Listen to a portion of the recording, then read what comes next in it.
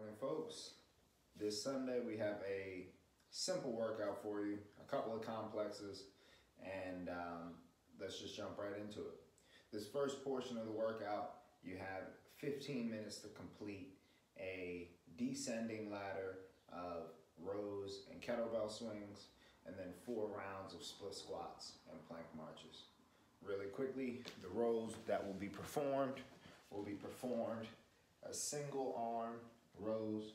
So the first set is 12 and 12. You'll get 6 on one side, 6 on the other side, and then you'll perform those 12 swings.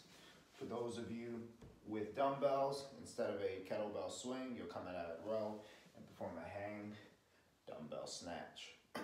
12, 12, 10, 10, 8, 8, all the way down until you get to 2. Then you'll go into 4 rounds of 12 split squats.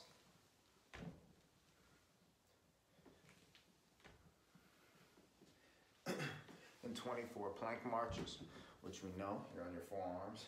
You're just reaching out, touching the top of that bell or dumbbell. And then to finish, we have a little bit of an ascending ladder on the minute death by feel for 10 minutes, starting off with 2 reps of each of the following movements. 2 dumbbell snatches, 2 push press, 2 thrusters, and 2 reverse lunges. For those of you who are signed in, I'll see you soon underneath the viaduct. For the rest of you who get after this on your own, have fun.